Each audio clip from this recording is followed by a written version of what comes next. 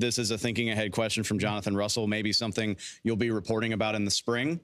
If you stayed up late enough to see Shedeur Sander in Colorado beat Colorado State. I stay up late, so I didn't know the question you were asking me. Yeah.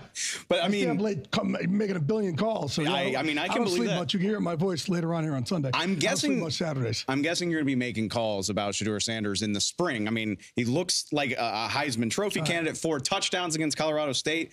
What do you think of his draft stock? I know it's early, but is this a guy that we could be talking about as a first-round pick? Oh, the top 5 pick. Oh, yeah. Top 5. Oh, absolutely. Yeah, without a doubt. Yeah. I mean, it's a fun year for quarterbacks. It really is. But, right now, Caleb Williams over in, USC is probably up there at number 1. But, you never know how these quarterbacks end up dropping. But right now, I think he's consensus.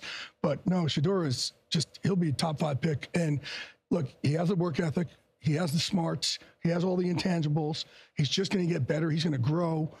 His dad's not going to let him regress in any way. Sure. Right. So, yeah, I think he'll end up being a top 5 pick. If you throw in Drake May at North Carolina, I mean, that's 3 really 3 right there in the top 5. Really fun prospects in the top 5. That's months from now, but I appreciate the thought. We got plenty more season to get to. Jay's going to help us do it every week. Jay Glazer, thank you so much, my friend. Appreciate it, man.